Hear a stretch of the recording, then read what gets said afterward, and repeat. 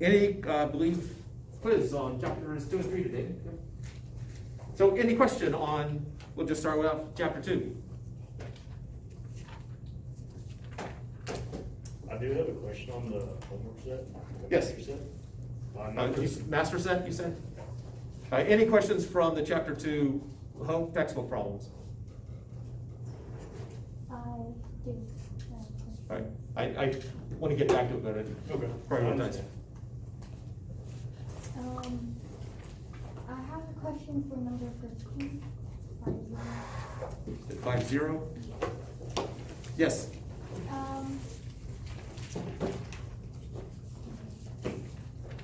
Velocity. For B, the answer says that the car A will increase the distance, like the distance between the cars will increase.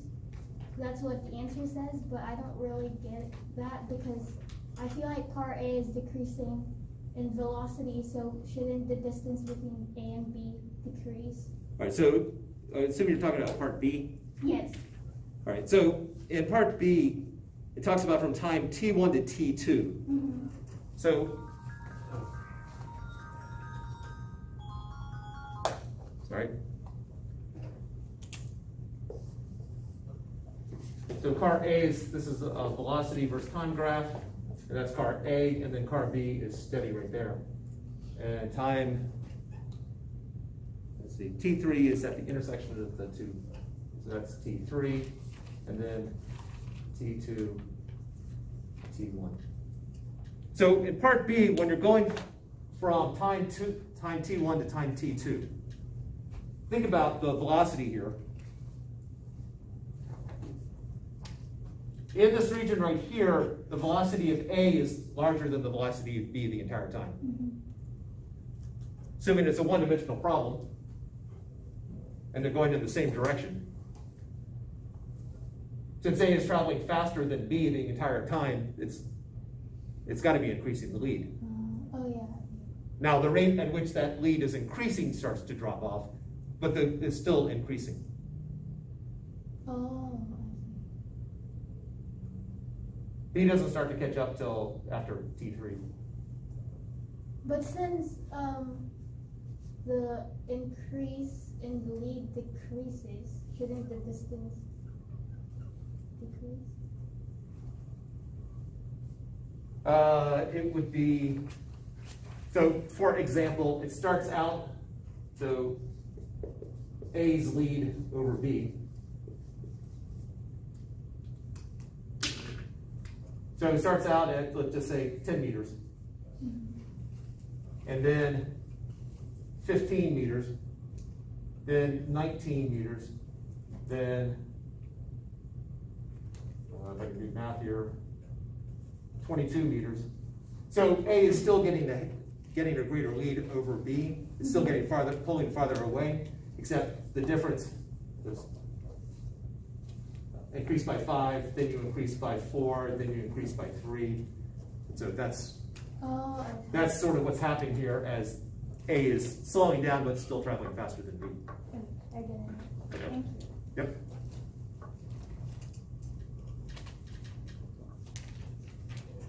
Any other questions from the textbook problems from chapter 2?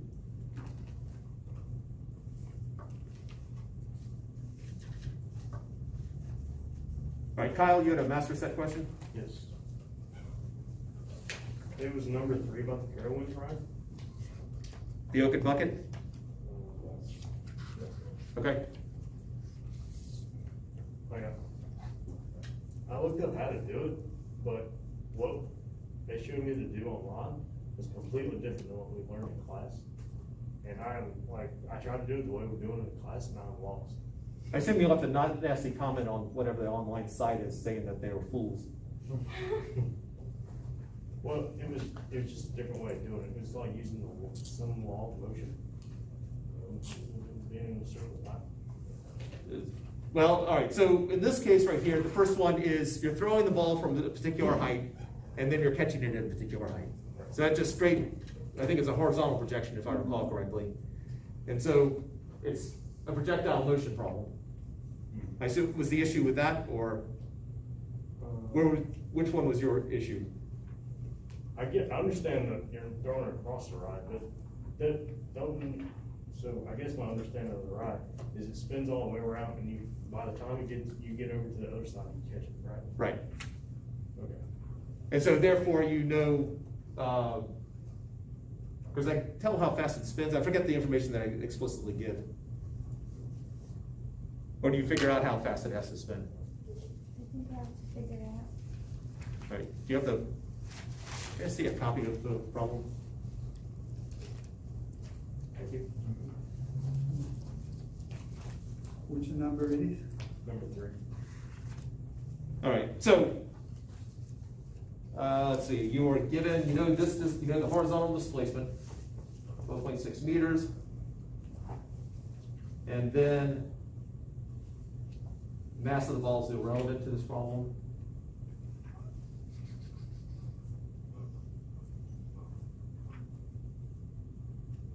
Okay, and you know the vertical is going to drop 0.7 meters because it goes from 1.7 meters to 1 meter. Since the ball is being thrown horizontally, you can find the time based upon that right there. Just if you drop a ball, how long does it take to drop 0.7 meters? And so once you know time and you know the horizontal distance, you can find the initial speed because it's all horizontal. Just like part A of the projectile motion lag without the propagation of error.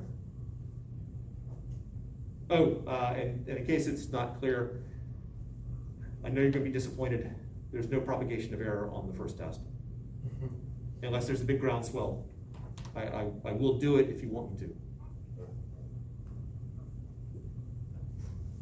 The people who are shaking their heads no are thinking of me. They said, you know, we don't want you to worry about it. Okay. So if you know the initial speed here, it's being, that's the final velocity at some angle here with two components. The horizontal component will be the same as it started. The vertical component, it's, I drop a ball, how fast is it going after it falls 0.7 meters? Angular speed, well, we assume this thing's going to spin around at a constant speed. I know that speed is distance over time. Angular speed is angle over time. And because we're cool, we're going to use radians here for the angle. So you're basically going all the way to the other side of a circle. So the angle would be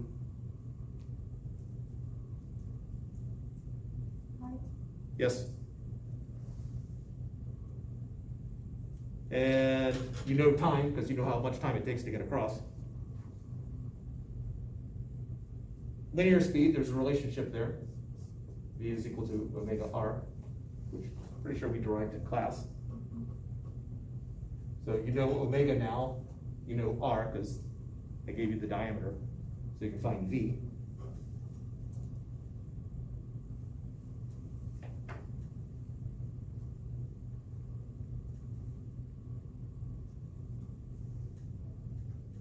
And the last little bit, which really throws most people, is if you picture an overhead view, you want the ball to go in that direction. But you, if we assume that from this point of view it's traveling counterclockwise, you are traveling in this direction at some speed here, which you find in part E. So the question is, how do you throw it so that the net velocity is in that direction? You don't want to throw it so you catch it over here. You want to throw it so you catch it over here. And so, well, you've got that component straight across, which you found out in part B. And you just need to offset that speed right there, so you have to throw it back.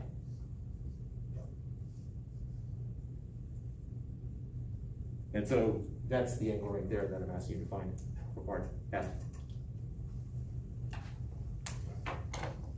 I sort of did a scattershot approach there to go over the problem. I don't know if there's something more specific you would like me to address. No, I completely understand it now. Okay. just the horizontal, and like, I was thinking of it spinning, and that's what threw me off, like the height change and everything. I wasn't even thinking of it that way.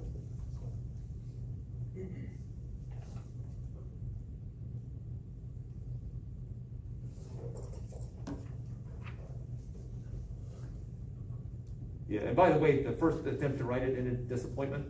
You know, it was Carowinds. You wait in line for an hour to get for a 1 minute ride. And it's finally the next turn I was going to get on it. Somebody threw up. They closed it down. Thank you for going over that. Yeah.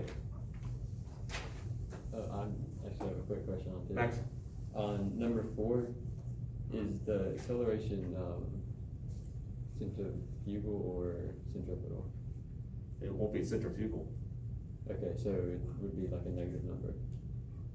The negative sign comes in as a directional thing. So, sorry, Kyle. Thank you very much.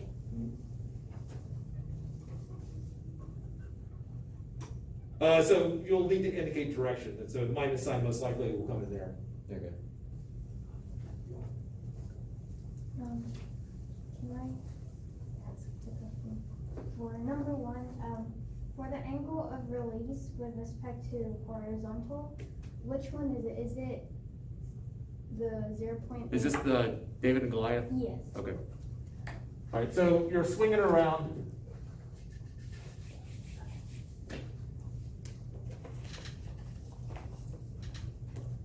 So basically center of circle right there.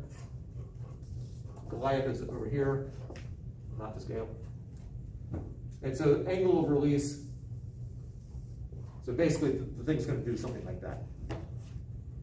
And I think I define angle of release as from the horizontal. Mm-hmm. So that's the angle of release. Yeah.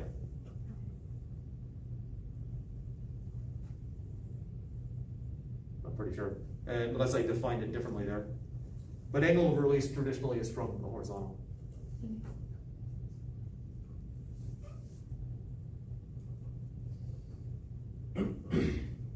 Is that sufficient?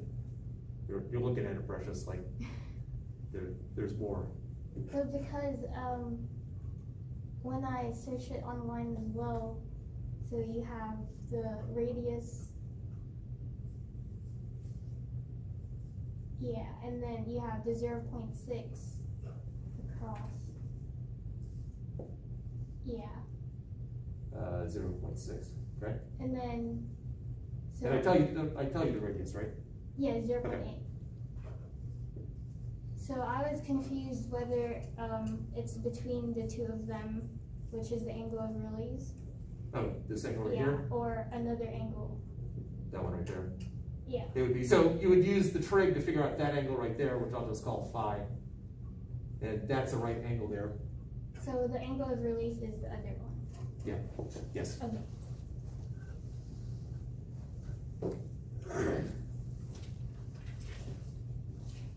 Think of it as a bonus type problem, where you walk into it expecting to do a physics problem, and suddenly you have to little geometry to do. Good times. You can think of that as the angle of elevation. Could you think of that as the angle of elevation? I'm not familiar with that expression itself, but angle of elevation, probably. Because you said it's a horizontal problem. So the angle of the elevation. Yeah.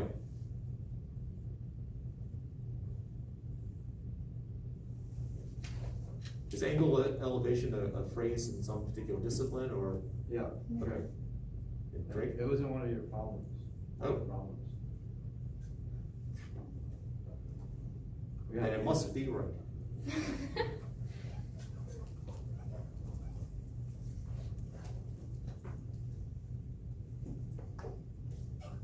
My engineering background tells me that I don't have to remember anything. I just have to know when to look it up.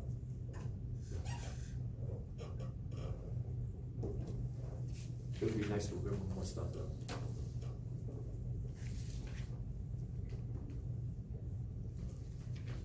Except that image. It was my first year here. This guy was sagging, had pants down halfway down his butt. He was not wearing underwear. I cannot erase that memory.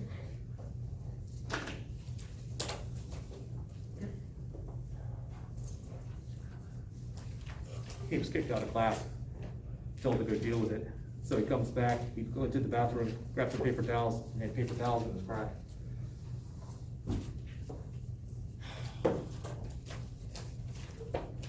I'm hoping he's now a productive member of society.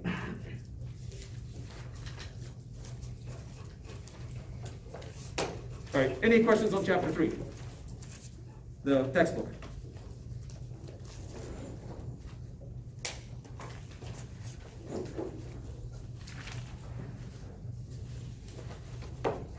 We're missing Sparsha. All right, let's do this thing. Since it is 2 chapters worth of quizzes, I hope it doesn't take 40 minutes to do it, but at 40 minutes, if anyone's still working on it, you're done.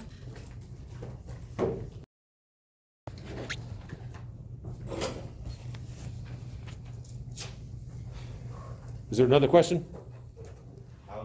So when are we doing the new and second law lab? Thursday, in 2 days. Okay. Yeah, I need to, But isn't that the test? no, the test is next week. How long will the test be? It's what we're doing that class. So, let me, Max has a question first, and I'm sorry. then ask about the test.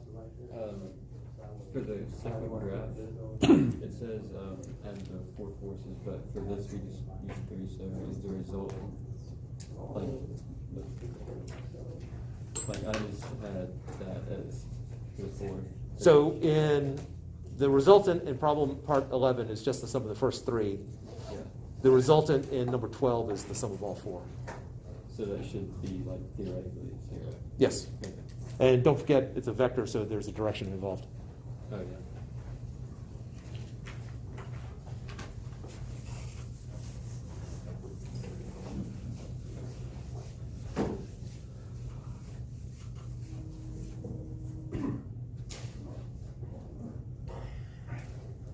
Any other question? Oh, the test. How long is it? I am happy to say that 4.5 hours is now an aberration for one of my tests. It used to be, I would call it, at 4.5 hours, I was too tired. It was 10:30 at night. And the interesting thing about 251 students is that 251 student has no problem staring at the same problem for a half hour, not writing anything down. 110 students look at it and go, I don't know how to do this, and move on. They're pretty quick. But Ms. Sossin actually probably gave me the best advice I've ever gotten in writing a test, and that is 1 fewer. So whatever I think is the right amount, take a problem off.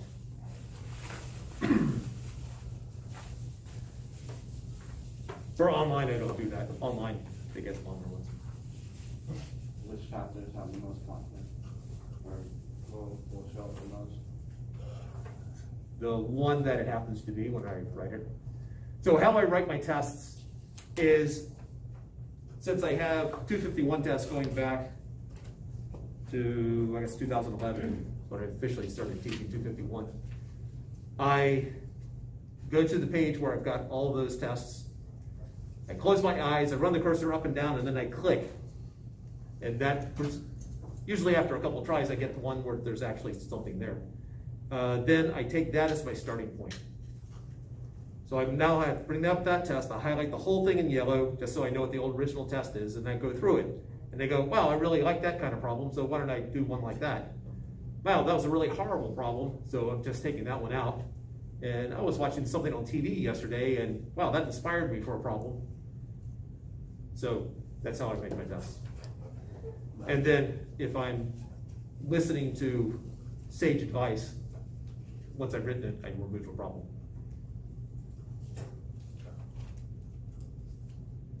And then, if I'm really doing it right, I do the test to proof it, as opposed to proofing it on the go when some student comes up during the middle of the test and say, is this problem possible?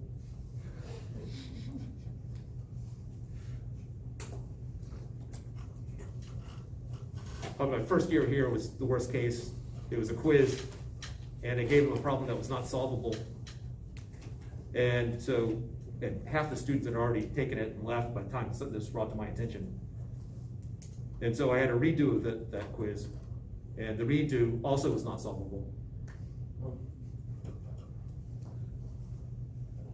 I haven't been that bad since, so it's been almost a decade. Other questions?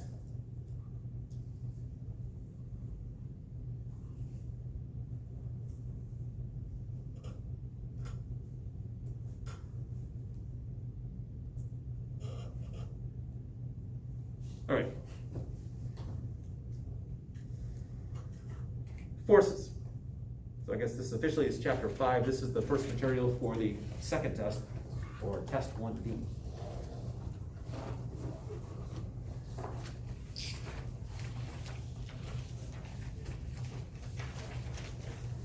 Why don't we start out with, we haven't done the rope in the hallway yet, did we? No. We'll start out with rope in the hallway.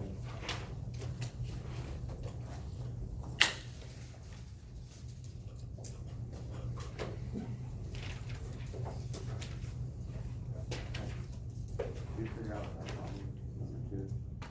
There was velocity, and they were equal. All right, set out in the hallway. It's a literal rope in the hallway. So you know how part number 2 has constant velocity all throughout? So, no, that's just, velocity must be 6.8. That wasn't, looks like actually. Must be what? Velocity must be 6.8, like, For both. And you had to write that, or you had to prove it like with an equation? You have It looked to like find he the was. time for that. Yeah, he looked like he was asking for the value. Yeah. No, you don't have to prove it, you just have to write it. Because like you already proved it from the first. The whole time I was trying to find the exact. Alright, of the three of you, which one of you do you think is the weakest? Well, I mean, we can arm wrestle for it right now. Okay.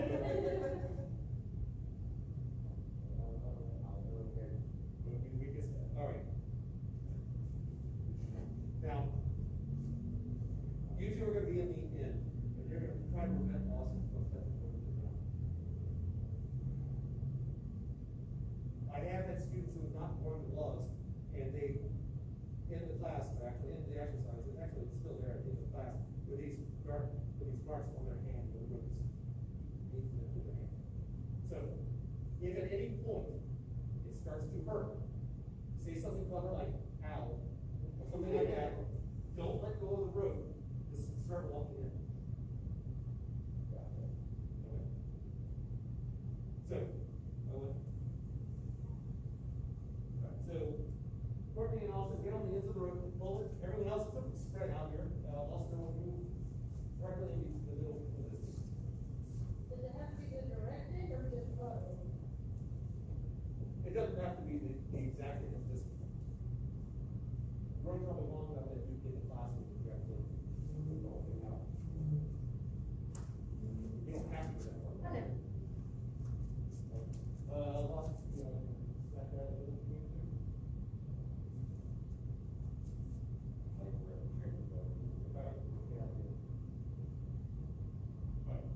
So they're going to pull on it, try to prevent you from touching to the ground. You're going to try to touch it to the ground. Press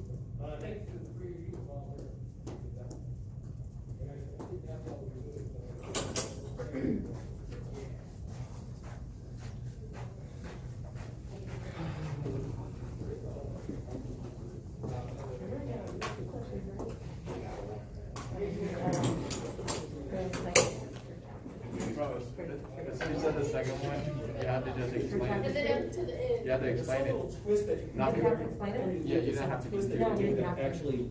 I was trying to find I a feel like I solution. do. Yeah. I feel like that one is all right. But I haven't quite figured that out.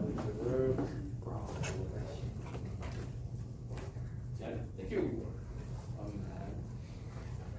All right, so, other than the explanation that Lawson is much stronger than he looks, or claims. Hold on, wait a minute. What? How is he able to overpower them? Matter of fact, he was almost had them off their feet. Because, the force that he was applying was in the center. So if you think of it as a bridge, the more supported link you have, the more stable the bridge is. So, The more supportive link there is, yeah, so like if they were real close together, he couldn't do it. The farther. but, If there's a bigger span between like Right. the All right. supports of a bridge. so why does a bigger span make it easier for Lawson? In the case of a bridge, the weight of the bridge is significant. In this case, the weight of the rope is not significant. The force is center escaping. No, It's the force is escaping. from the center. No. Matter of fact, the force all along the rope is relatively constant. The force they were exerting is opposite in the same line, and he's just going 90 degrees off it. All right. Most of the effort that they were spending was fighting against whom? And so, obviously, direction matters, force is a vector. But if we think about that, as he's pushing down, we start out with all this force acting in these directions at the center, and there's nothing to oppose that. When it gets to later on,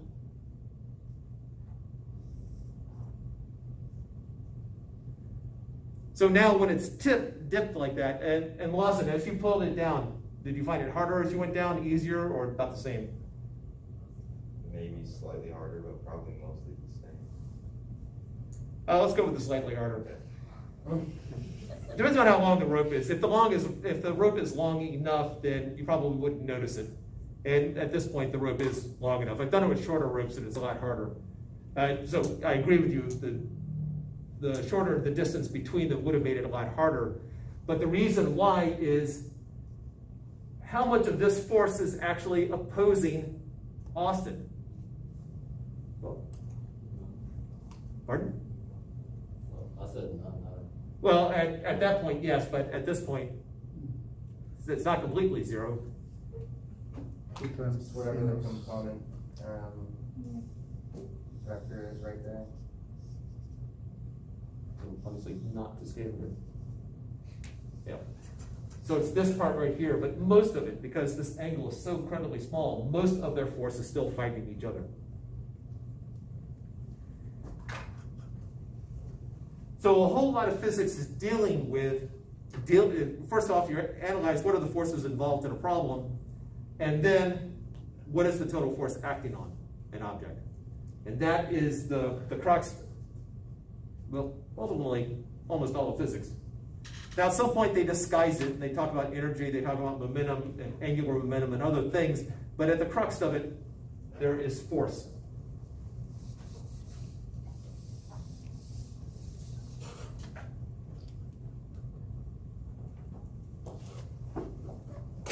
So if I have some sort of ring here, and I have forces acting in 3 directions. If the ring is in equilibrium, and I feel pretty sure we've done this enough, what does equilibrium mean? What are the 3 conditions? Or what is a condition and the 3 manifestations of that? Velocity 0. Say it again? Velocity 0. No. Acceleration. That I'll agree with.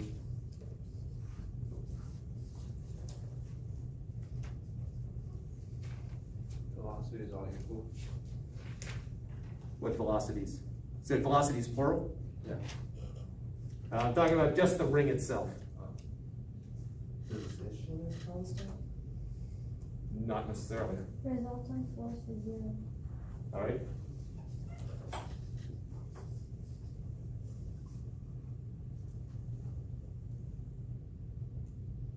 There is something to do with velocity, but it's not velocity being 0. The change of velocity. Yeah.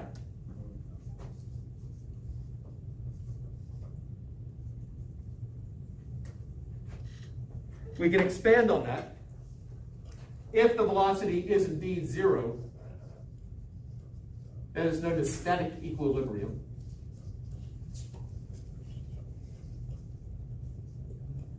If it is not 0,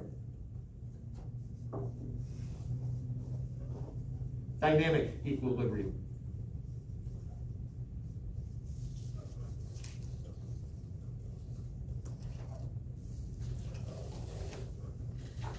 Now it makes sense that they both be equilibrium because what does it mean for velocity to be 0?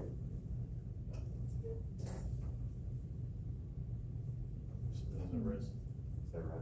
It's not moving. Tell me something that is not moving.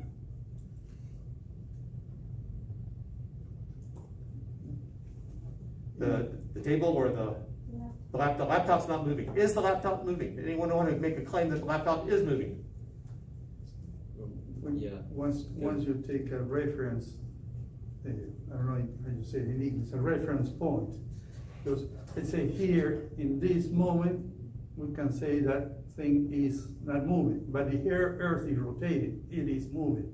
And the Earth is translated around the sun, then it's moving, and the galaxy, and so on. So the question is then, is there an absolute reference frame? Is there some observational point of view that you could look at something and go, yes, that's not moving?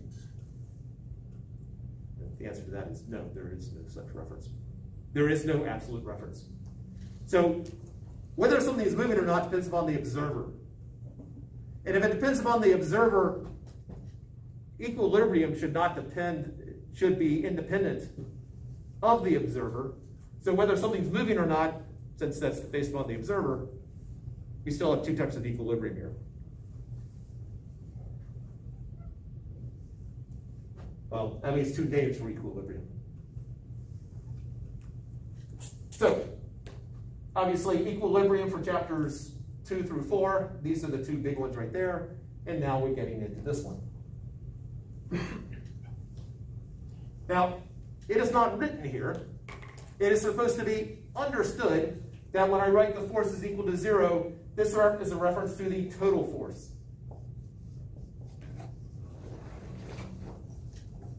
I am not claiming that there are no forces acting. All I'm doing is claiming that the total, if we add up all the forces, we get 0.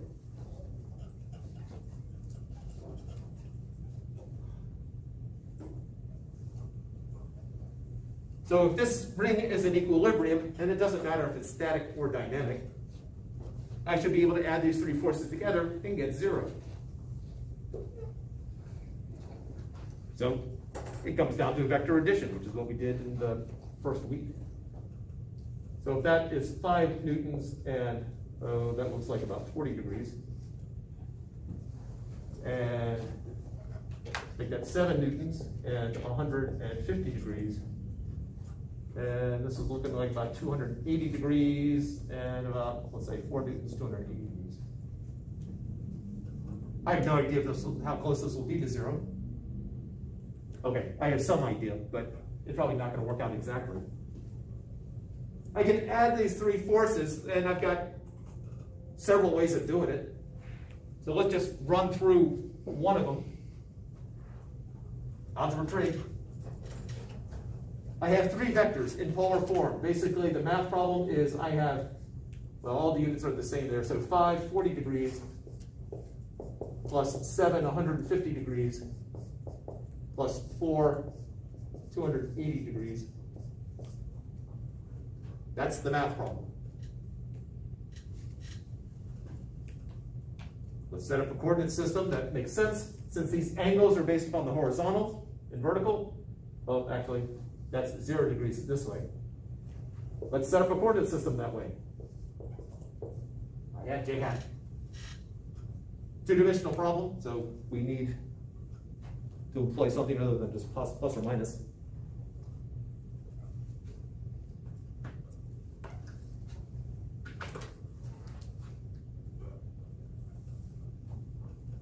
So what is the horizontal component? 40 degrees. So I have 5 cosine 40 degrees I hat plus the vertical 5 sine 40. Please make sure that when you're doing this on your calculator that you are in degrees. We will be dealing with degrees until later on in the semester, at which point we will suddenly switch over to radians, but we'll be dealing with degrees up until then. That's the first one. The next one, go through the same process. 7 cosine of 150 degrees plus 7 sine of I hat plus 7 sine 150 degrees j hat plus, and then the last one, 4 cosine 280 degrees I hat plus 4 sine 280 degrees j hat. Now you should have some idea whether you'll get a positive or negative number. Isn't that supposed to be negative? 7 cosine. No. Why not? Why should this not be negative here? The degree? Or what are you saying should or shouldn't be negative? I think you are suggesting that I should have a minus sign right here. Well, the cosine of all the lines. Okay. If you do it by the reference angle, then yes, you do need to think through it and go, oh, that's going to the left, that'll be negative.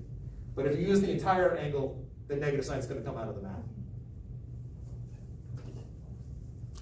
So, given a coordinate system, this should both be positives. This should be a negative and a positive, and this will be a positive and a negative. So if it doesn't come out that way, then check your units.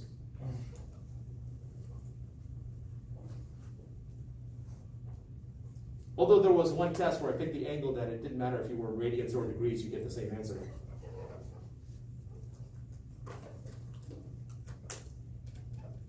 All right. So let's just go through it since we're here. 5 cosine 40 degrees. 3.83. 3.8. 3. 3.83. 3.83. Okay. I hat. Plus. 3.73. I would expect angles under 45 degrees, reference angles under 45 degrees, that the horizontal component is bigger than the vertical component, so that makes sense. They're about the same because we're close to 45 degrees. Let's see, the second one is going to be plus 3.5 j hat.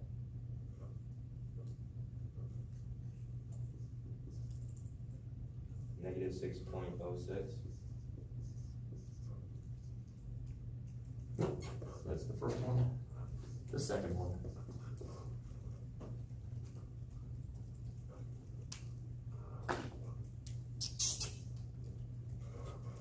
That will be small. 0.69.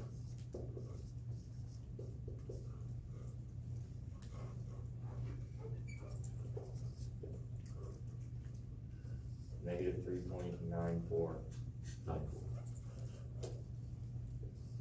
I'm not getting the same answer for 5 sine 40. I'm getting 3.2 sine 40. 3.21. 3.21. Another 3.21 over there? Yeah. Keep on forgetting about radius. Oh. It's 3.21 then? Rookie mistake. Right. Any other corrections? Just for that, I'm going to make a mistake on the test. Okay.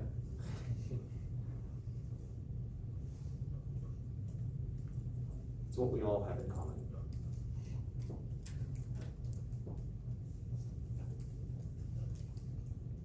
All right, so now we add up the I parts and the j parts.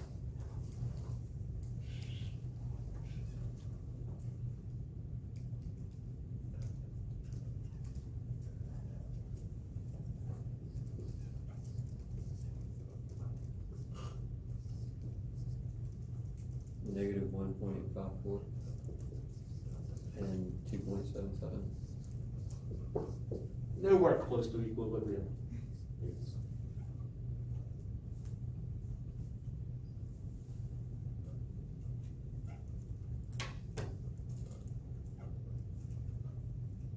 All right, questions to here. I sort of skimmed over this. Some of this should have been somewhat reviewed, just with the physics context.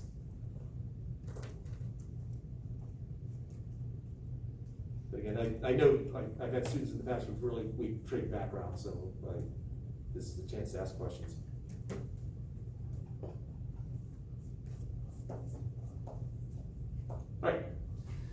All right, so this is not an equilibrium, so we need to do something. Let's suppose I add a fourth force in there.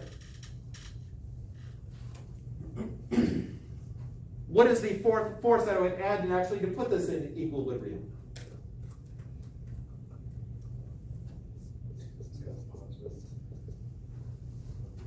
Maybe, yeah. The opposite of the force given, or the force found. So positive 1.54 I hat. Negative 2.77. Like that? Oh, let's nitpick. What's wrong? The magnitude? No, not unless if there's a not unless there's a mistake down there. We're good on that.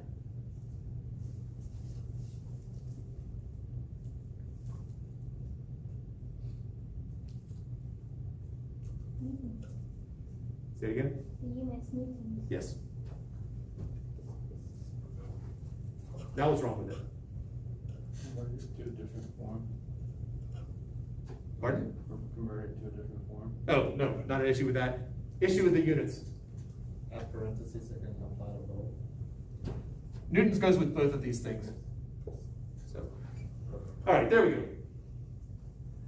Everyone's happy. I'm grading this, I'm thinking, all right, they got the units down. Got directions, everything's good. Not the, I can't believe this person showed such brilliant work and have taken off 30% because they forgot units.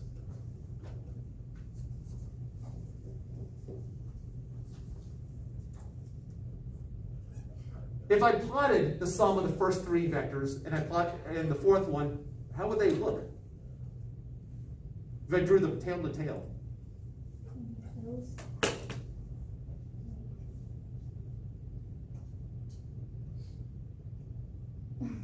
Not the way I hear you saying it. I was trying to see, guess from your hand gestures what you meant. So it's going to be enclosed, like everything's going to be connected because their resultant force is 0. That's if I added the fourth force in there. The question was, if I added the sum of the first, if I plotted the sum of the first three and the fourth one, how would they look? How they plug? What do you mean? Well, if I drew it down, come up, got a coordinate system here, I hat, j hat, and I just draw my two vectors. You draw this vector and that vector? Yes. Symmetrical. They're going to be opposite? More specifically.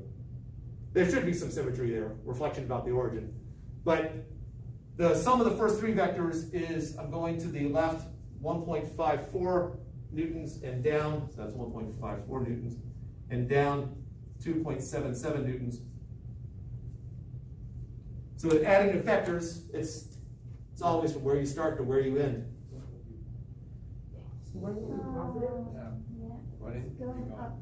That is correct. I still get to make a mistake on the test.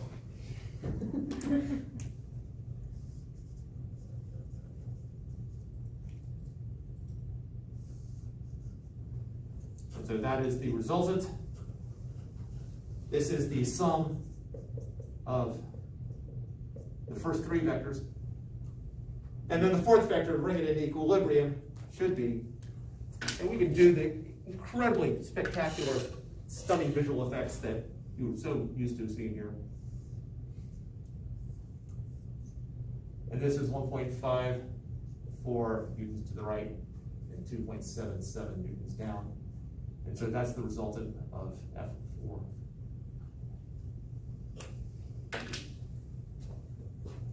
And I believe we've answered some of the questions that are actually on the lab. So when you're actually doing the lab, in part A, you've got the three forces that you're adding together. Now it should come out much closer to zero because it's not some half-assed drawing on the board. And I asked you to break it down into X and Y components. I probably shouldn't use X and Y, but I had J hat or horizontal, vertical. I had a weak moment. So horizontal and vertical components, you add them up, and you should get something close to zero. The fourth one, you're going to, and then after you've done it analytically, one of the questions says to ask you to do it graphically, where you're going through and you have a ruler and you have a protractor, or you're using software that knows how to do it properly. You take some point, and so I would draw, you pick one of them, doesn't matter which one with which you start, and you carefully come up with some scale.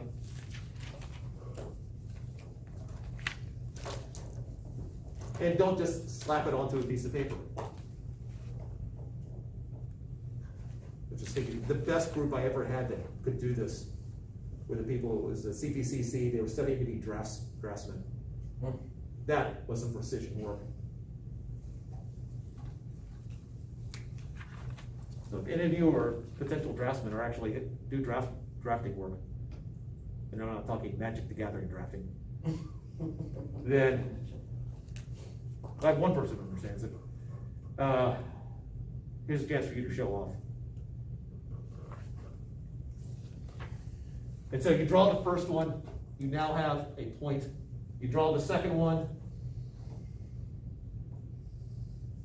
using the same scale. You draw the third one. And then the resultant, please don't forget to draw the resultant in there. It's from where you started to where you ended. That's the resultant.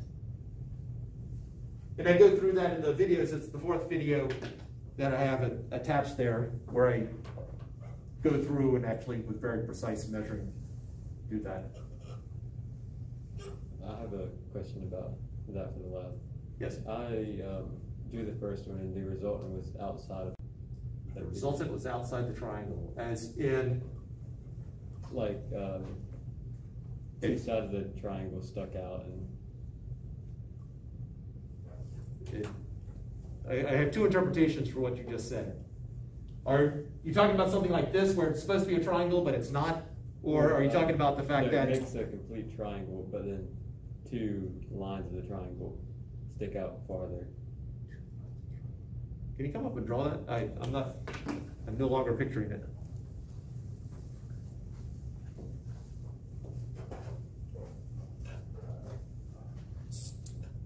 Like it does that and that. Oh, okay. So something like that happens, it's based on the order in which you add them. I tend to try to draw them so that it actually comes back and completes. If you had drawn this one last, so if you've done that, and then that, and then that one,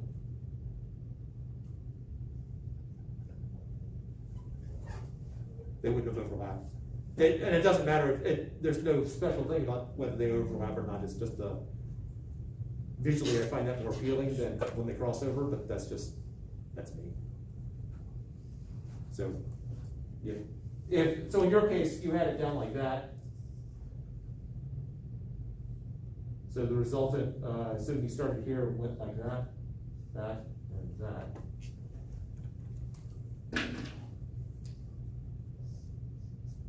So the result will look like that. If the arrows are in the other direction, then the result will be the other way.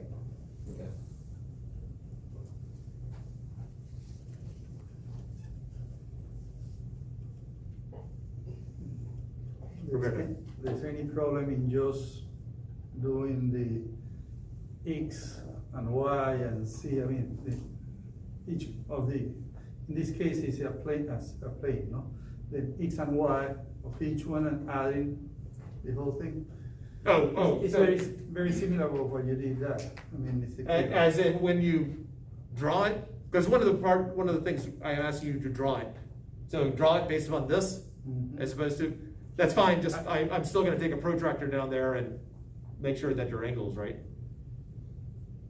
And it should. I mean, if this was done properly, and I drew that out, I should get 40 degrees.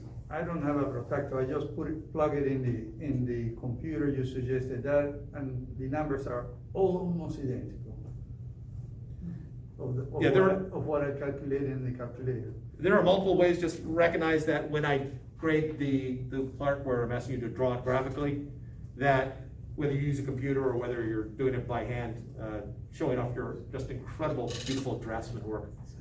I just put it in the computer, the numbers are there, and took a photo, no, a PDF of it. I'm still going to take a protractor to make sure the angle's right.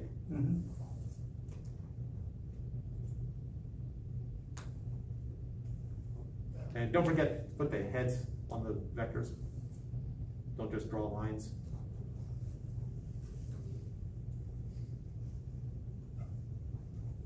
Other questions at the moment?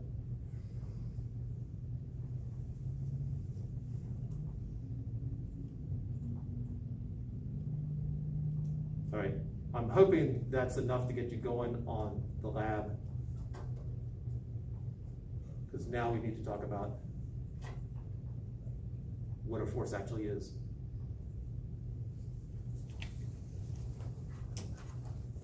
All right, so what is a force?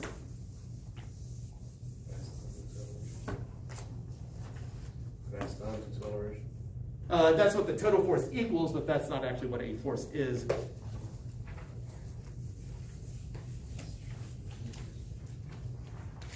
Push or pull exerted on an object? True, yeah. Is it possible to have a push or pull not on an object?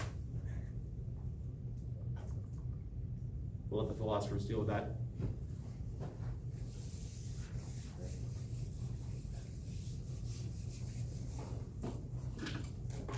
The official definition that I've seen is it's an influence that might cause acceleration, which to me is probably one of the vaguest, most vague definitions you can really come up with. It really doesn't say much, so I prefer the one that Precious just gave, or at least the first part, push or pull.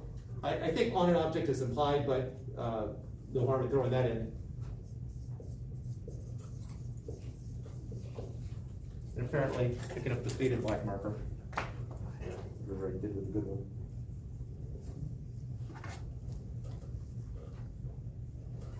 Now there are a certain set of forces that we deal with on a regular basis here. We'll add a couple as we go.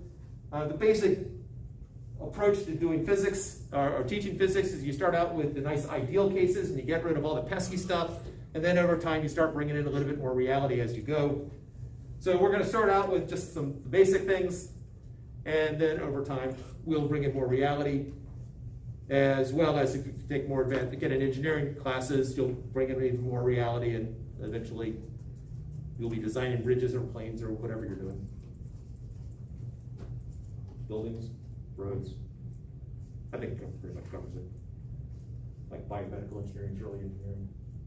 Oh, any biomedical engineers in here? Perspective? Got one?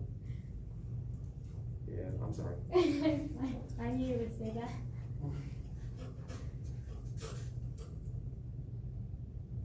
Yeah, one of the brilliant people I knew at Duke is a biomedical engineer. You can have it. All right. So I came up with a checklist here F-Tom. Now, if you watch the video in which I have force diagrams and sing, sing, sing, that's the music in the background. I have, instead of F-Tong, I have F-Town. And so I'll talk about the difference between the two. Or the fact there's no difference, just a letter. F stands for friction. T for tension. O for other.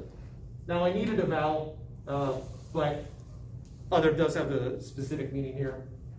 N for normal, and G for gravitational.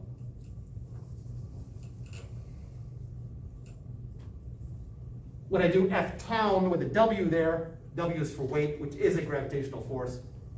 For whatever reason, for 110, I give them weight and then later make it more general. And for 251 and 151, I start with gravitational and then just talk about the specific case of weight. So there are two types of gravitational. The symbol that I use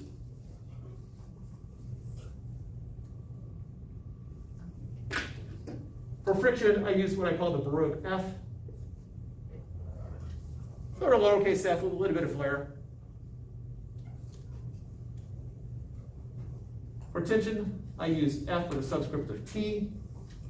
I used to use capital T, but there is a point later on in the semester where we do need tension and period in the same equation. Period is a time where we're using T, capital T for period. And so instead of using capital T for tension now, and then when we get to that point going, all right, we're now going to change it. We're going to start with FT to start with. I missed the capital T days, but it saves us time later on. The symbol is problem specific.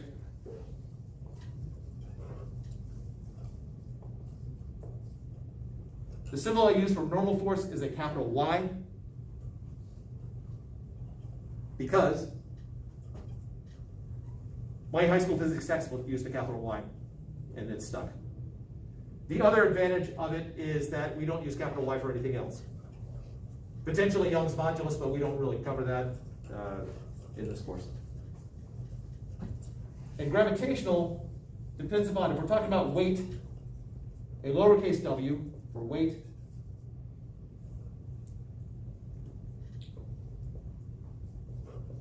or the more generalized F with a subscript G for the generalized gravitational force. Let's see if I can write it so that someone can actually read it.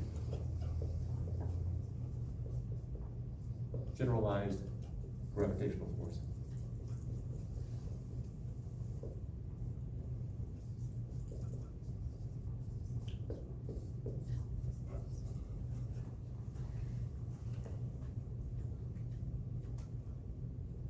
So we'll be using weight until chapter 7.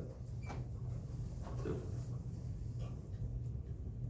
questions to here? Did I get this thing going again? I did. All right. When to use it? Actually, let's do it this way. Requirements.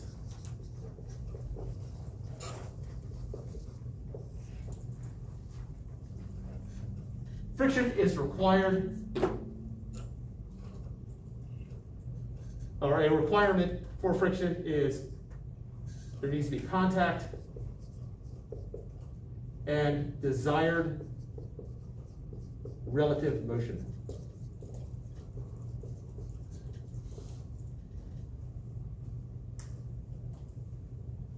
An example, what I mean by desired relative motion. I take a small little slinky here and I put it on top of the LabQuest. As I move to the right, or to your right, the slinky is moving along with it. If this box were frictionless, if I move to your right, what would this do if this were frictionless on top? Slide. Which way would it slide? Relative to the box, it would slide that way. Relative to the ground, which way would it slide? Yeah, it wouldn't slide anywhere. It would eventually fall, which I think is what you were going for, what you were gesturing earlier. So if this were frictionless, I'd move the box off to my left, and this would actually stay where it is relative to the ground, but relative to the box, it is moving that way. And that's what I mean by desired relative motion. Relative to what it is touching, does it want to move? If it were frictionless, would it move? Relative to what it is touching. So that's the desired relative motion. Tension requires a taut rope, chain, string.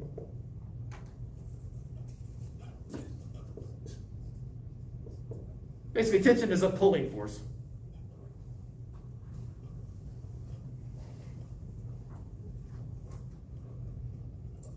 Other, the requirement for other is a source which is unknown or irrelevant.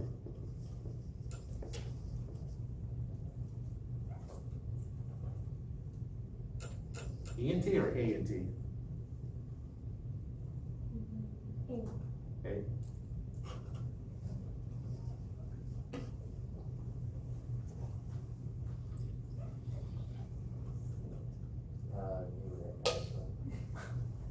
It's A-B-E-N-T. It's A-V-E? No.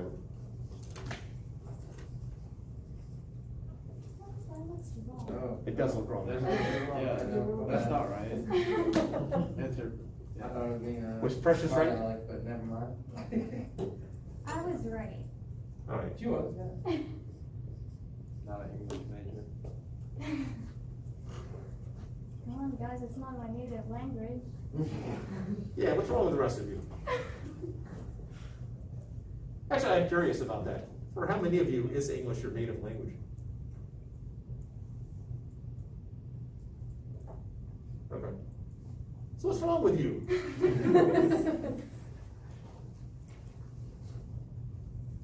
I don't think of it as a misspelling, but creative spelling. Just exercising my creativity. All right. Normal force, requirement, contact. Where tension pulls, normal force pushes. It's normal force that's keeping me from falling through the floor.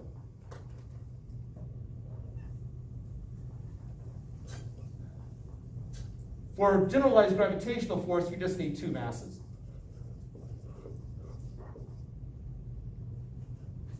For weight,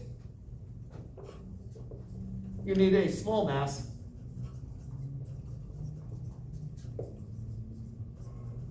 with small quotation marks near a huge mass. I have weight because I'm near the planet Earth. There's a gravitational force between me and the laptop on Precious's desk, but it is not weight. The Earth and Sun are not close enough to each other to be calling it weight, but there is still a gravitational pull between the Earth and Sun. Fortunately.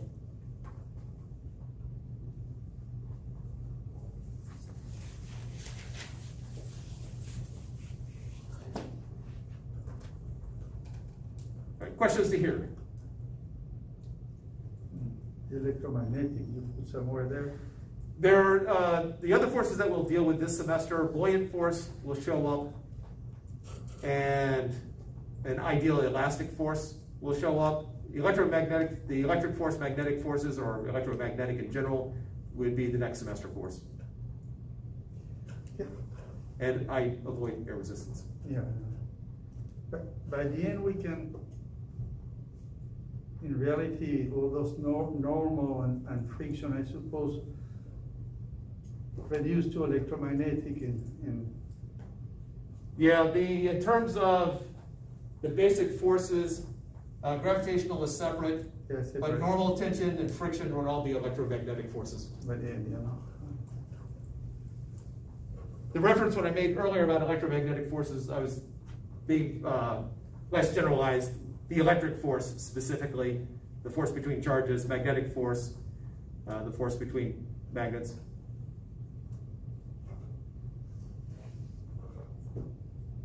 But electromagnetic force, in reality, as you know, is a huge, really broad category.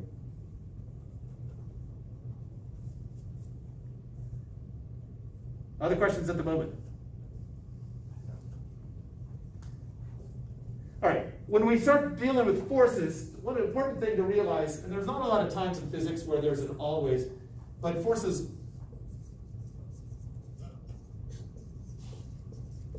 always come in pairs.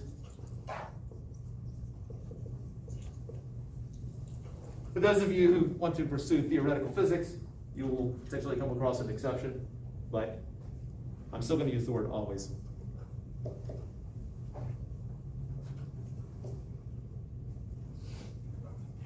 So that means that for any force that I'm dealing with, there are two of them.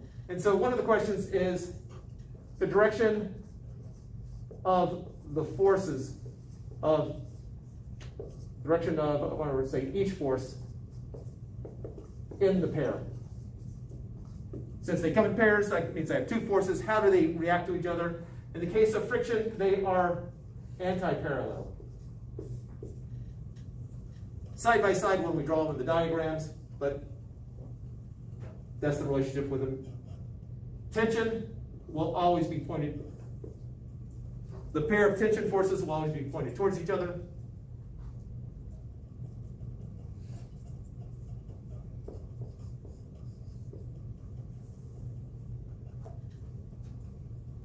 The other force, the source where the force when the source is unknown or irrelevant, there is a second part of that, but we generally don't care about it because either we don't know where it goes because the source is unknown, or we don't care.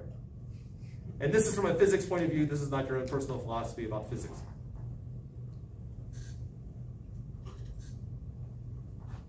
When I draw my pair of normal forces, they are always opposing each other or pointing away from each other. Weight and gravitational force, both of them, when I draw my pair, the forces are always acting towards each other.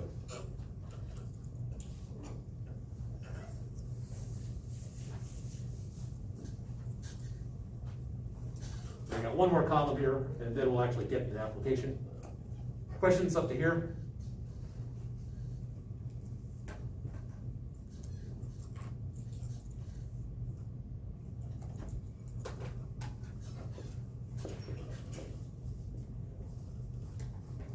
Direction of force with respect to the objects.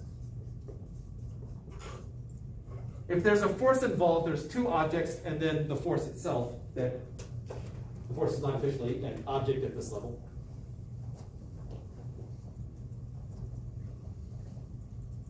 You cannot have an object that exerts, say, an external force on itself. Although there are some theorists when I was in graduate school who did speculate that electrons could exert a force on themselves, but to my knowledge, that's never, it just still remains theory. And when I say theory, I'm talking about theorists basically, well, it's not unallowed yet, so let's just, let's pretend it's true and see what happens.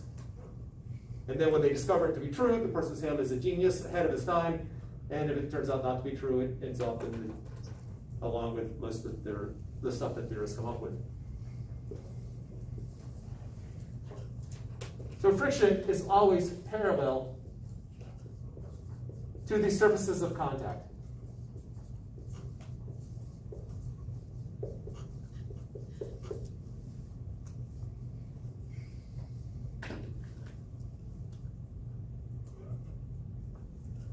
Tension is along the line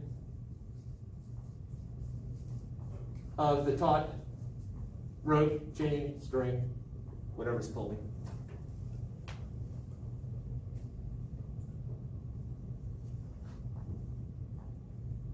Other is problem specific. And another example of other, instead of just we don't care or don't know what the source is, a 5 Newton force is pushing on the blocks to the east. That That's an example of other. Normal force. What does normal mean? By the way, it's a math term. Somebody just said it. Perpendicular. Yep. Normal force is perpendicular to the surfaces of contact.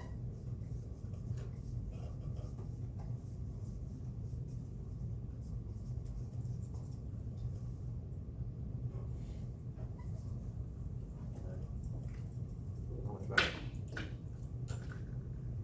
And gravitational force points to center of mass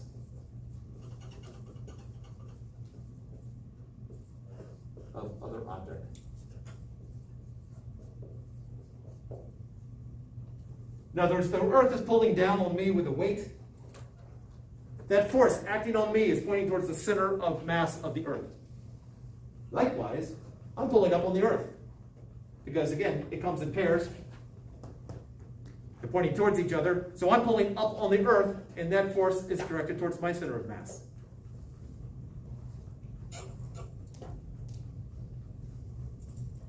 All right, questions to hear before we actually start into the dynamic, absolutely spectacular world of force diagrams, boxes, ramps, ground. Yes, I said it all. We're doing it.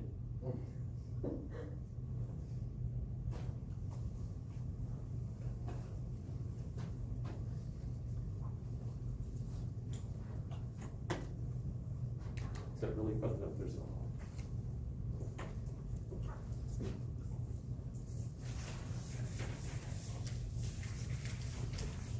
All right. Falling box. That's where we're starting.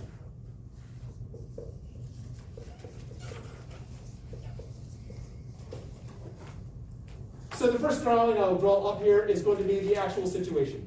So I have ground, and I represent the ground. The hash marks off to the side are indicating it's not moving. It's some. You want to treat it as earth, that's great. A floor, that's fine too. And it's part of the ground. And I have a box that is falling. I'm ignoring air resistance, but I'm going to put a little stream right here just to indicate that it is falling.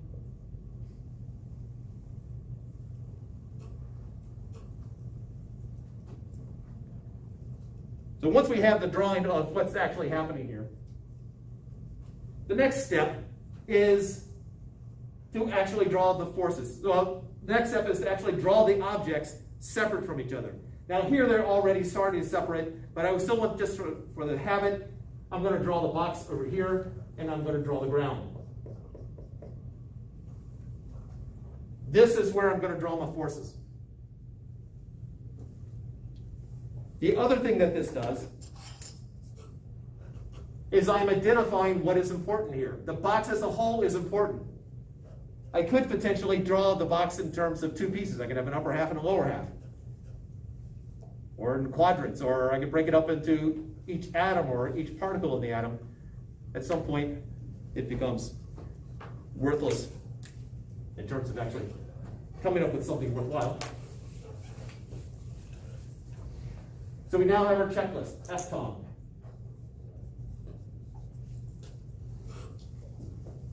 Are there any of the forces, of the 5 that I have listed there, any of them that we can immediately eliminate because they do not belong in this problem? Tension. All right. Why no other? No air resistance. Okay. It's not given. That's what I was going for, but yes. Air resistance that we brought into it, I probably throw an A in there for air resistance, treat it separate. Air resistance also can be broken up into 3 different types, and so it's a huge mess to get up to. So I will gladly ignore it. Somebody said tension. Why are we getting rid of tension? Because there's room there. Okay. Friction.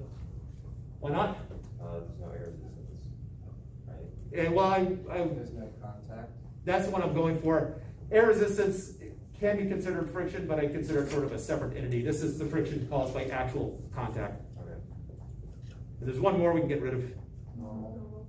See how easy this is? We haven't even drawn a single force. We've already gotten rid of 80% of the problem.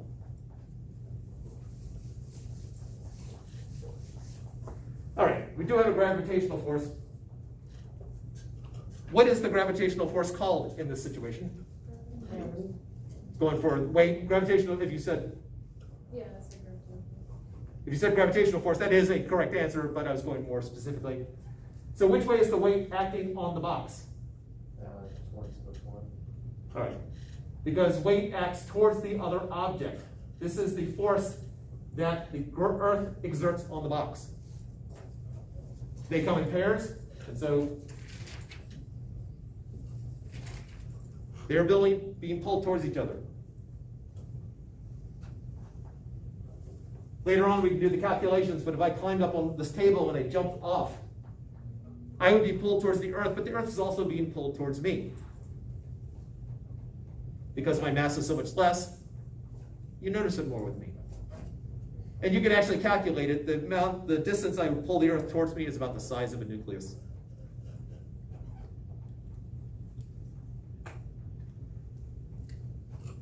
All right, we're done. That's our first force diagram. Woo! One down. Rookie mistakes.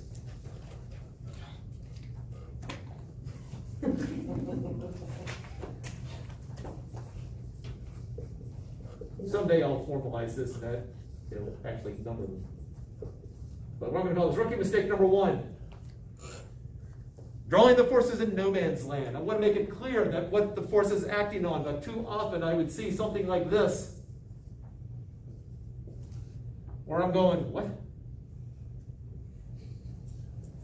Now sometimes it's a little bit hinted, so sometimes I would see something like that, and I'm going, okay, I think the intent is something like that. They split it that way. Now they're backwards, but there are certain situations where I sort of make a call that which way I think was intended, but this right here, no, it's what I refer to as no man's land. Rookie mistake number 2, basically backwards.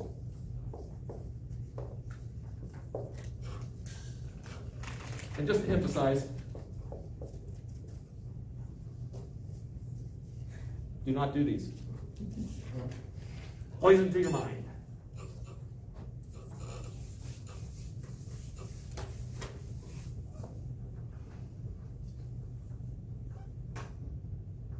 All right, I think we're ready. Box on ground.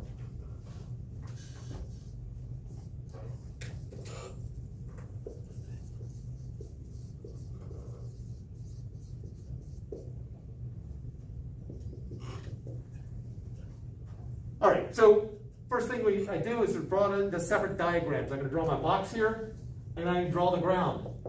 I am not telling you that the box is now in the air. All I've done is I've drawn a box, I've drawn the ground. You don't have to draw them in the same relative position, but I find it a lot easier if you do. Or I find it easier if I do it. We've got our checklist. Is there any force that we can immediately get rid of? Tension. Yep. Color.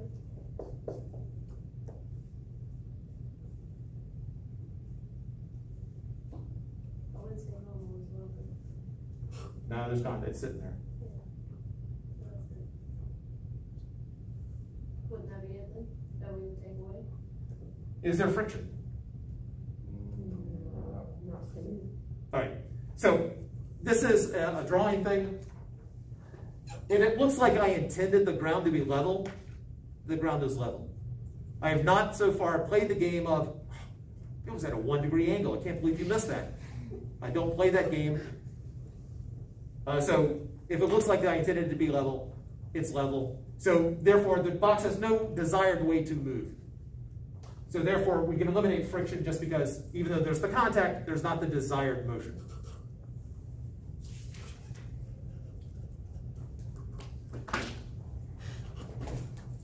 All right, so that leaves 2 forces here, normal and gravitational.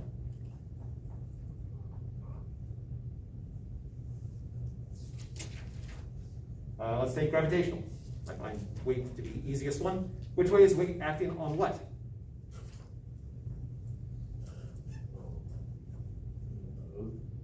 Both directions, like pushing down, pushing up on the box. pushing down and up on the box? The weight of the box is pushing down towards the center of the ground. All right. It's helpful if you can put it in terms of the weight is acting, give me a direction, on the, give me the object. So the weight is acting down on the box, the weight is acting up on the box. One of those two. Right. And so if you can put it in those terms, that's how you draw the arrow. If the weight's acting down on the box, well, I draw my arrow down on the box.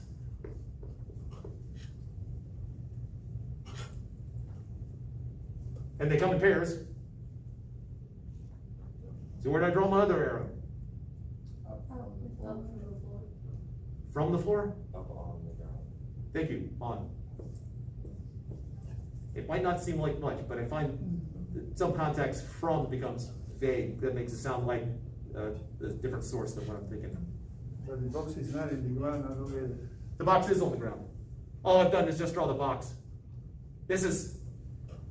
I'm not saying the box is in the area. I'm sorry. Are you saying weight does not require contact? Yeah, okay. Oh, sorry. Ask your question again. No. The starting point is the box on the ground, and the whole diagram can be just drawn there, no? Oh, He's Why- saying, why can do you you draw the separate it? forces on your original Oh, photo? over here? Separating them? I require that the other one. I will show you in just a moment. We'll call it rookie mistake number 3. Okay. Now, some people can do it. I've seen way too many people not be able to do it right. And so that's why I highly recommend doing it this way. All right, so weight's done. I have only one small object, so I can have only one weight. Gravitational force done, and normal force.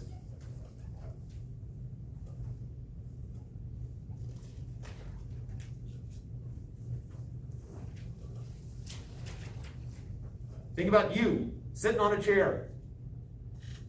If the chair suddenly disappeared magically, what would you do? So which way was the chair exerting a force on you?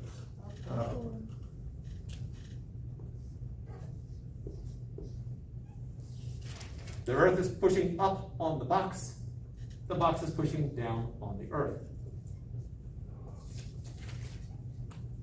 If you are walking in dirt or mud, this is the force here that leaves footprints.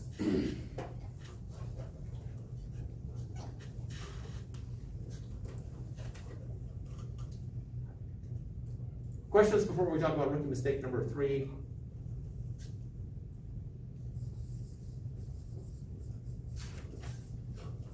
All right.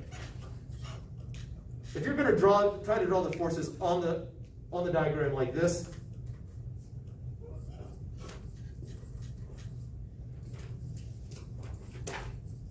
I've seen it written that way too many times, and that's why I strongly recommend separating the two objects when you're drawing the arrows, just so it doesn't get cluttered. That's the big reason why. Now, if you draw very carefully, yeah, you probably could do, I got weight acting down there, I have normal force acting up, and over here I've got weight acting up and normal force acting down. Yeah, but, and also forget, I'm over a half century old. This is for you youngins. I need to be able to see it.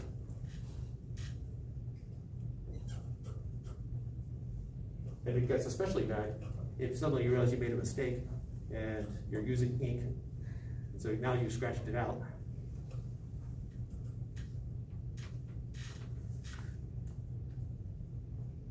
If you're running short on paper, just let me know. I'll supply you with paper.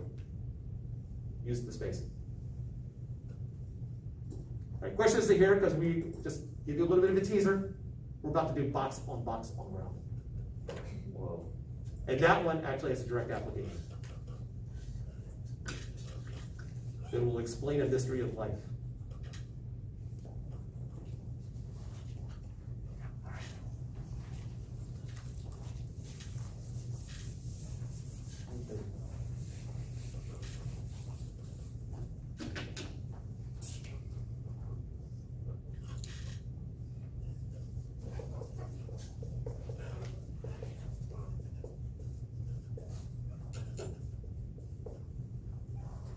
Now I have two boxes here, so I'm just going to cleverly label them box 1 and box 2.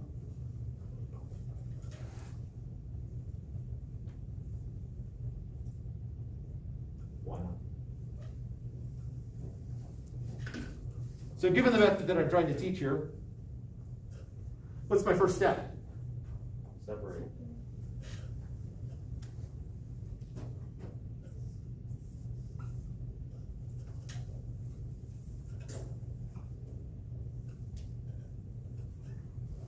All right.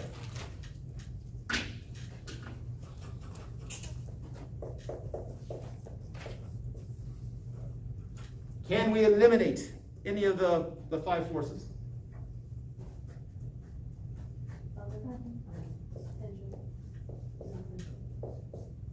And friction's eliminated for the same reason as last time.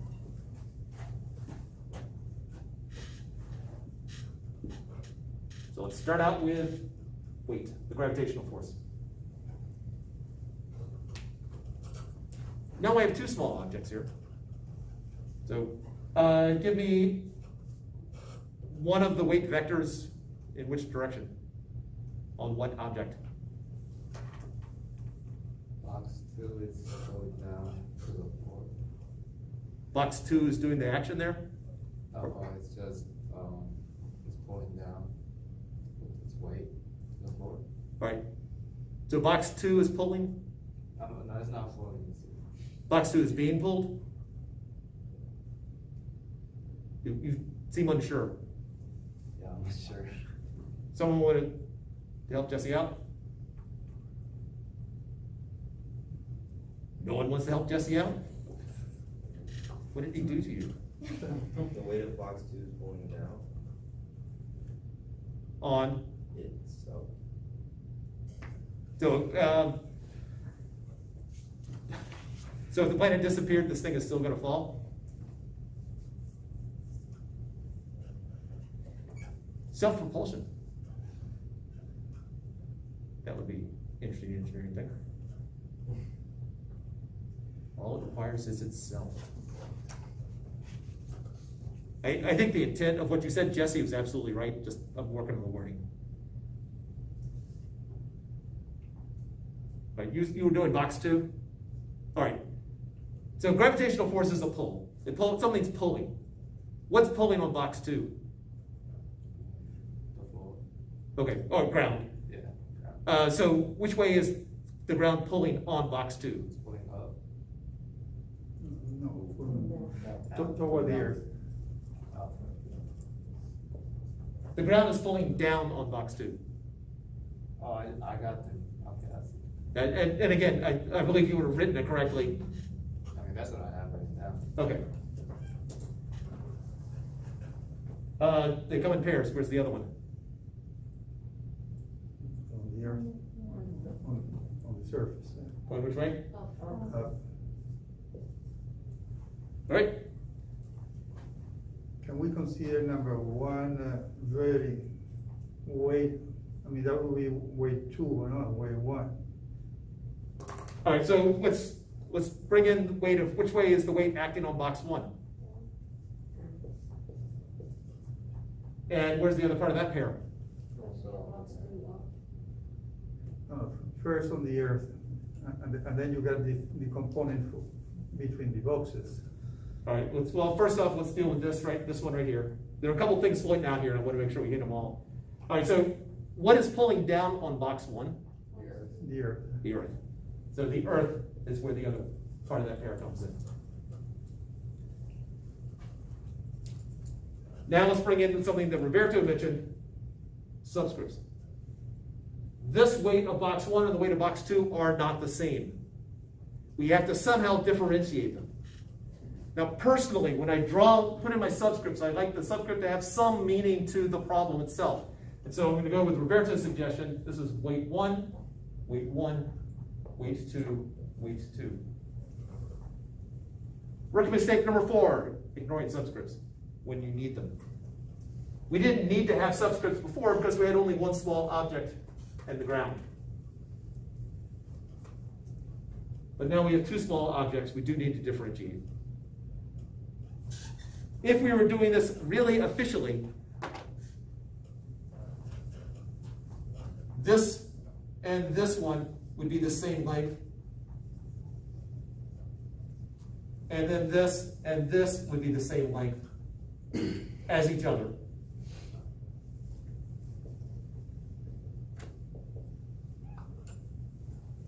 If box 2 weighs more than box 1, then my W2 arrow here will be longer than my W1 arrow.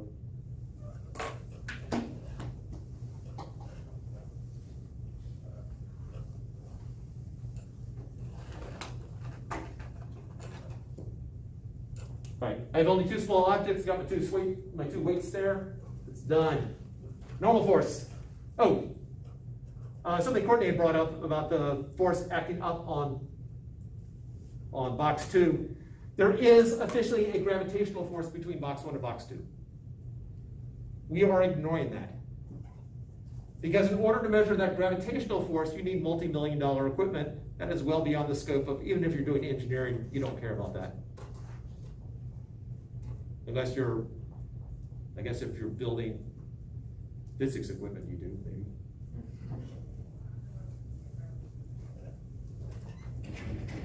But when you're building bridges, buildings, roads, whatever, people, then, yeah, those forces are so incredibly tiny, we easily ignore them.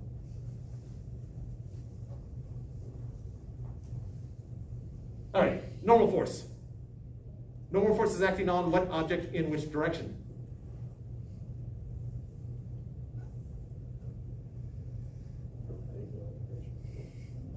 All right, except there is no friction here.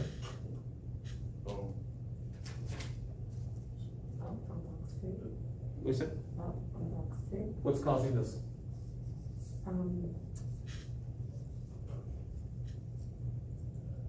The earth pushing up on it. All right, so the other one's down here.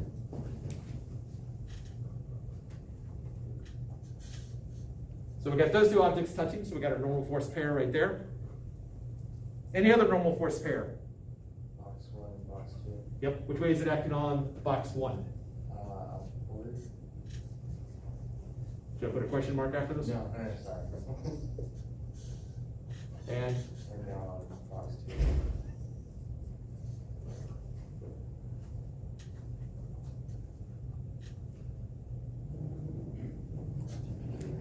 there you have it. Done. What about box 1 and the Earth? Shouldn't there be a normal force pair there? That last normal force 1 should have a subscripted 1, right? Yes, it should. Thank you very much. Thanks. So what about box 1 on the ground? Very contact with the ground. Okay, I heard not touching here. There's some other things said that I missed. I apologize. Yeah, that's another rookie mistake, is assuming there's normal force between ground and everything. There's not.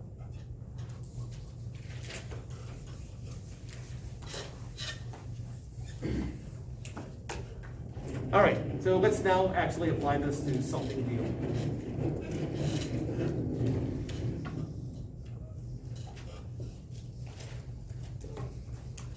Person on scale, on ground. It's the same situation. I got one object on top of another object on the ground. If I draw my force diagram here, I got my ground, okay, hash marks there. I have a scale, I have a person.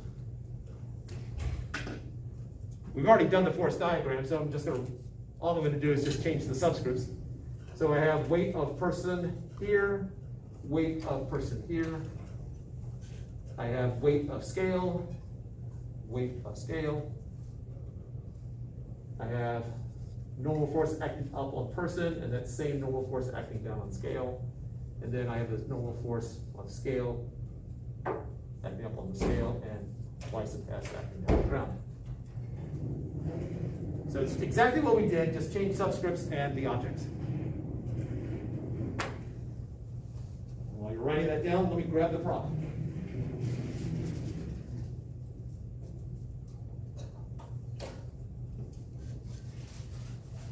the scale.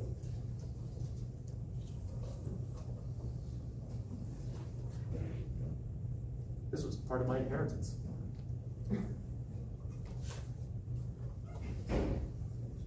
So, the question is, when I stand on the scale, what is the scale measuring? No. Nice one. No. Technically, balances measure mass, scales measure forces. And you tell the difference. On a balance, I take it to the moon, I get the same result. The scale, I get a different result. Nope. Not directly. We infer weight from it, but it's not actually measuring weight. The force of your weight? Nope. Think about the diagram. What force does the person exert on the scale?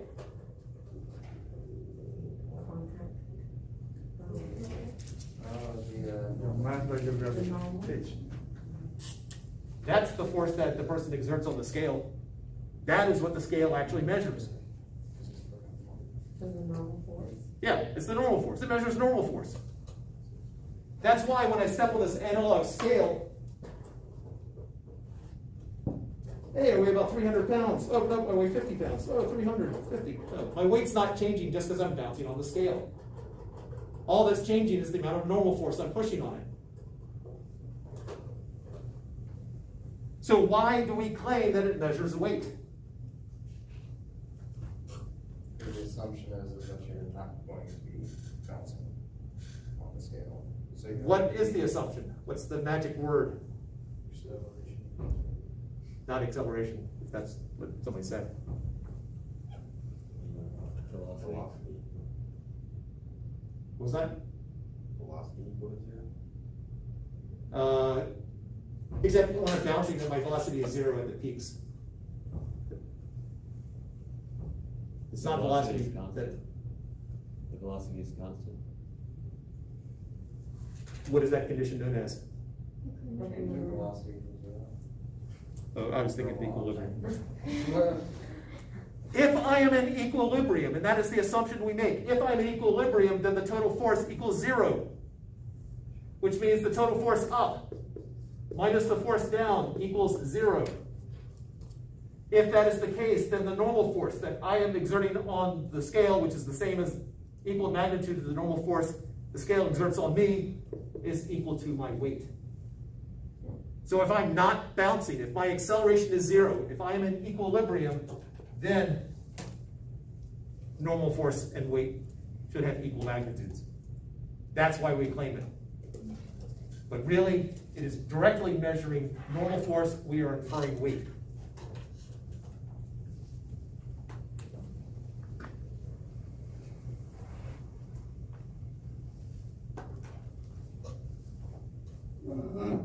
I will try not to do real life examples too often because it's physics. We should keep in the realm of magical thought. But occasionally, you know, reality slips in.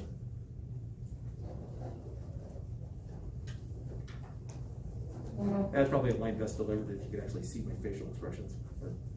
Oh. The other day, I think I gave across the wrong impression. I saw this guy standing out in the street carrying something, and I was looking at him, trying to figure out what he was holding in his hand. And so I had that look. I mean, I had a mask on, so I kind of looking like this, which sometimes comes across as an angry look. Because it looked like he was carrying a log. And I was trying to think, why is he carrying a log? It turns out he was holding his child. I had sort of the envy, and all I could see was what turned out to be the hair. But I think it came across like I was looking at him like, what is this stranger doing in my neighborhood?